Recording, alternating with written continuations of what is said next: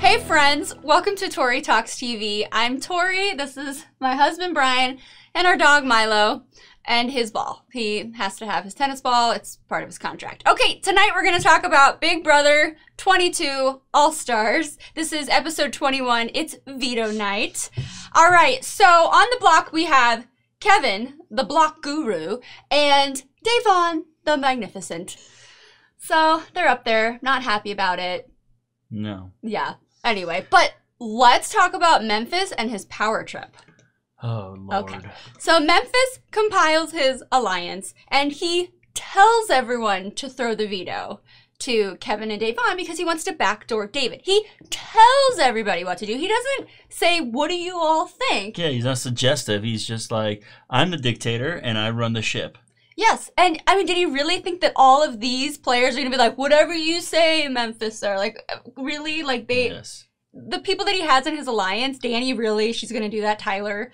Yeah. So they, meaning Tyler, Nicole, Danny, and Cody, were all like, well, this is a stupid plan. I didn't think Cody was going to be on board with it, but Yeah. he was. Cody was like really on board. Yeah, he was really like, yeah, that's not a, like, why? It was, because, I mean, I still to this day don't understand what he has against David. It's great. It's a great idea to separate those two. He's on it. They literally said he's on an island by himself. Yeah. So if you're on an island by yourself, you don't get rid of that person. It's a number that you can take in for yourself. And David's kind of a good person you want to take to final two. Nobody's going to vote for him to win. Zero. So I'm just saying that's like way ahead of time, but I'm just saying. Yeah, but I did like that they weren't just being minions and they were just like, okay, whatever you say. Yeah. I mean, they kind of did. They were like, okay, I guess, but. Yeah, big game move on Tyler's end. He was awesome tonight, yes. But let's talk about the star of the show, Zingbot. Oh, yeah. Yeah. So, this was a Tiger Zing edition. That was funny. I get it. I get it. Okay, let's talk about the Zings. So, basically, for David, he's like, I can't believe you're here. We can't either. Totally agreed with that one. Enzo, you're 40 and you're still being called Meow Meow. I like Meow Meow. I think that's cute. Yeah, at first, to be honest, at first I was like, "Hey, guy, that's a little weird."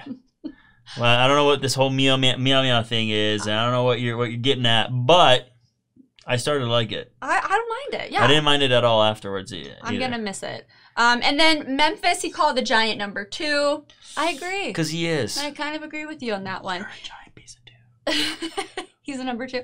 And then Cody, he basically said his IQ was 10. I don't know. I don't think. Nah. I don't think he's. Yeah. He ain't dumb. I don't think he's dumb at all. No. I don't get that from him. Just because he's pretty, he's dumb. Yeah. Stop it. Okay. And then Danny, he said she looks old. That was rude. I'm probably the same age as Danny, and I would hate to be called old, okay? Anyway, that was a low blow. Christmas was probably my favorite Zing of the night. He called her cold, stress-inducing, and annoying. Yep. Yep, and yep. Yep. I think that's pretty self-explanatory, yeah? Yeah. But yeah. Are you having a good time, Milo? He's so bored right now. He's laying down. Jeez. All right, he did not want to film tonight. Too bad. Okay. All right, and then Kevin, basically he nicknamed him Boring. I don't know. Kevin's not boring. Yeah. Maybe he's uneventful. It would have been funnier if they named him Eeyore. Hey guys. Hey guys, I'm on the block again. Yeah, that would have been a good one. All right, and then he called Tyler a liar. I guess his last season, all he did was good one, Zingbot. Yeah, that one could have been better. There could have been. You did real good. It just shows like what a likable guy Tyler is for the most part, not completely. Nobody's completely likable. Brian, that's your best Zing. Yeah. You're a liar. Good one. Okay, and then I'm so mad. And then Davon was basically him making fun of her losing all reality competition shows that she participates in. I don't really think that there's much to say because it's true. And then Nicole, oh, this burned. I felt this. Yeah, this one was a little. This one was good. This was the best thing. So he talks about how she whines and cries all the time, and that her voice is effing annoying. Okay, speaking from someone who has an annoying voice, You don't have an annoying no, voice. I mean, I don't have the accent. I don't know if that's what he's talking about. Yeah, or if no, it's like the whining. I don't know which part. No, she has a nasally. I do too. No, you don't. I'm just saying. She has a nasally and a whiny voice. I think he agrees. Oh, he perked up. You agree? So she does whine and cry. Oh, no. We lost him again. She does whine and cry a lot, and it is annoying. She can be very annoying. Yes, she can. I just feel like this whole season we've just been saying bad things about Nicole, and now I feel bad. Yeah, I mean... But some things, I don't, she deserved it. So. It's really, she's hard to like. It's as simple as that. Like, more than ever. Anybody else agree? Like, yeah. I wasn't this upset with her in other seasons. Yeah, me neither. All right, we're almost done. Okay, so that was Zingbot. So now we're going to go on to the Power of Veto competition, which was a Tiger Zing maze with alien tigers. That was a lot. That was too deep. That was obscure. That was too much, yeah. As obscure as it gets. So, yeah, it was a maze, and Tyler won. So he is the Tyler King. Ooh, that was good. Sorry. So stupid. I like that. Thank you. Yeah, so he did not throw the competition in Memphis. And what was so awesome about it was when Memphis confronted him about it, Tyler totally changed Memphis's mind. What? So yeah. Memphis, if you would have just listened and said, hey, what do you all think about this plan? Yeah. Maybe, you know what I mean? Instead of like being like so aggressive. Like, this is what you're doing because I'm HOH. Yeah, he thinks he's an alpha. You know what I mean? This whole alpha thing. And Tyler was right. It's like, why take out David when clearly Davon is working with, and possibly Kevin, is working with Danny and Nicole. And I like Danny, but this is a smart move. It was smart. So... yeah, Memphis, hopefully this is a learning lesson for Memphis to maybe ask your alliance for their input.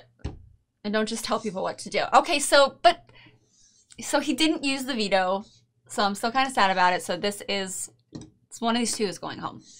So. It was obvious, man. This game has been written down the whole time. It's been easy. Yeah, and I'm thinking that Davon is going home.